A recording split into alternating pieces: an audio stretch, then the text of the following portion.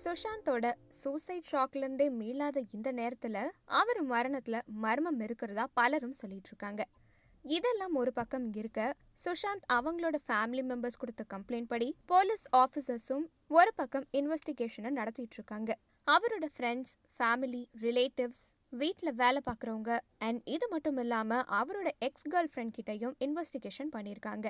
இப்போ இந்த நிலையில அவரோட க்ளோஸ் ஃப்ரெண்டான ஒருத்தர் ஒரு ஷாக்கிங்கான விஷயத்த ஒன்று சொல்லியிருக்காரு. அது என்னன்னு பார்த்தீங்கன்னா, சுஷாந்த் இறக்கிறதுக்கு முன்னாடி அவருக்கு ஒரு வாய்ஸ் மெசேஜ் அனுப்பிச்சிருக்காரு. அந்த விஷயம் தான் எல்லாரையுமே அதிர்ச்சியில் அழுத்திருக்கு. அப்படி அந்த வாய்ஸ் மெசேஜில் அவர் என்ன சொல்லியிருக்காரு அப்படின்னு பார்த்தீங்கன்னா, அதில் அவர் குறிப்பாக ஒரு விஷயத்த மென்ஷன் பண்ணியிருக்காரு. அது என்னன்னா, வாரிசு நடிகர்கள் கிட்ட இருந்து அவருக்கு ரொம்ப ப்ரெஷர் வந்ததா சொல்லியிருக்காரு. அது மட்டும் இல்லாமல் இவரோட இந்த சூசைட் முடிவுக்கான காரணத்துக்கு பின்னாடி ப்ரொடியூசரான கரண் ஜோஹரும் ஆக்டரான சல்மான் கானும் தான் முக்கியமாக இருந்திருக்காங்க. அது எப்படி அப்படின்றத சுஷாந்த் எக்ஸ்பிளைன் பண்ணியிருக்காரு. அதில் அவர் என்ன சொல்லியிருக்காரு அப்படின்னா, ஒரு பெரிய டைரக்டர் அவரோட படத்தில் நடிக்கிறதுக்காக நம்ம சுஷாந்தை கேட்டிருக்காங்க. அது மட்டும் இல்லாமல் அந்த படம் ஹாலிவுட் அண்ட் பாலிவுட்னு ரெண்டுத்துலேயும் ரிலீஸ் ஆக போகிறதா சொல்லியிருந்தாங்க. அது மட்டும் இல்லாமல் இந்த படத்தை பெரிய பட்ஜெட்டில் பண்ண போகிறோம். ஸோ அந்த படத்தில் நீங்கள் ஒரு முக்கியமான கதாபாத்திரத்தில் நடிக்க போகிறீங்க. அதோட கதாபாத்திரம் பேர் என்னன்னு பார்த்தீங்கன்னா பாணி. அதனால் நீங்கள் அந்த படத்துக்கு நல்லா ரெடி ஆகணும் அப்படின்னு அந்த டைரக்டர் சொன்னதா சுஷாந்த் சொல்லியிருக்காரு.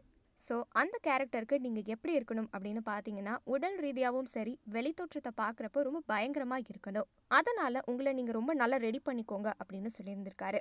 ஸோ இந்த படம் தன்னோட கெரியரில் ஒரு டேர்னிங் பாயிண்ட்டாக அமைய போகுது அப்படின்ற காரணத்தினால சுஷாந்த் ரொம்ப ஆர்வமாகவும் எக்ஸைட்மெண்ட்டாகவும் இருந்திருக்காரு. அதனாலேயே ரொம்பவே டெடிகேஷனாக ஒர்க்லாம் பண்ணி தன்னோட ஃபிசிக்கல் அப்பியரன்ஸ் எல்லாத்தையுமே மாற்றிக்கிட்டு அந்த படத்துக்காக முழுமையாக ரெடி ஆயிட்டாரு.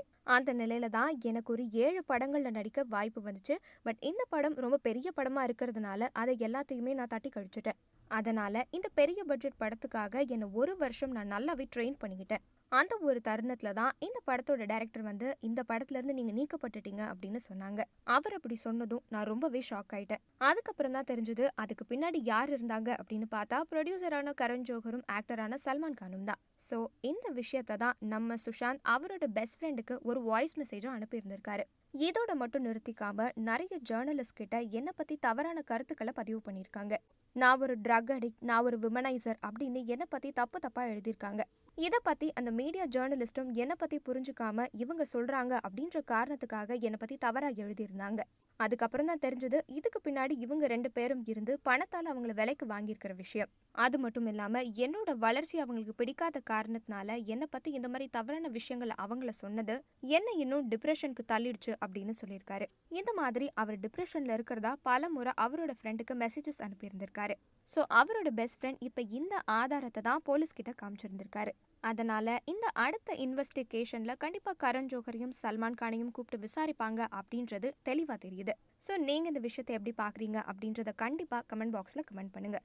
இன்னும் இந்த மாதிரி இன்ட்ரெஸ்டிங் அண்ட் எக்ஸ்க்ளூசிவ் சினிமா அப்டேட்ஸ்க்கு ஆதன் சினிமாவை சப்ஸ்கிரைப் பண்ணுங்கள். நோட்டிஃபிகேஷனுக்காக மறக்காம பெல் ஐக்கனை கிளிக் பண்ணுங்கள்.